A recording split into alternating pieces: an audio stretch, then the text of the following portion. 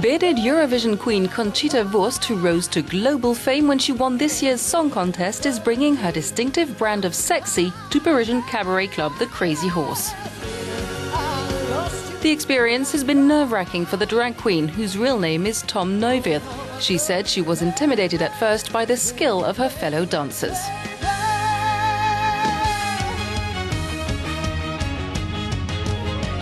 I visited the show and I was like, oh my God, I'm not good enough. I'm not sexy enough. I don't move that well. And, I'm just a singer.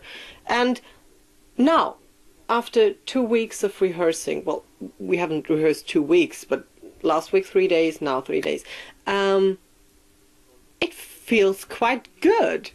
And it's a match. Previous collaborators at the legendary Parisian Cabaret include burlesque dancer Dieter von Teese and model and actress Pamela Anderson. But Conchita Wurst is the first drag queen to be invited. I love being a woman on stage. And I'm not a biological woman. So this is something special in the first place, that I'm the first special lady in this show. But I really feel comfortable being a lady on the stage. But as you say, this kind of sexiness is something, different. And they're really they're real women, you know what I mean? So I really have to find also this side of my female character.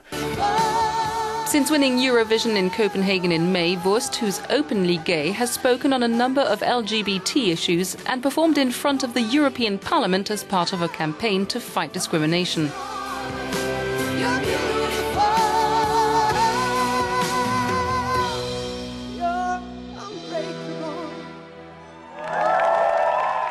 For me, it would be great that you would just, that people would just accept the way you are.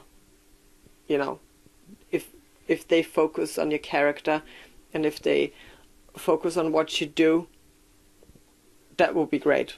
And they don't, they don't judge a book by their covers, Austrian drag queen Conchita Wurst will be performing at the Crazy Horse in Paris from the 9th to the 15th of November.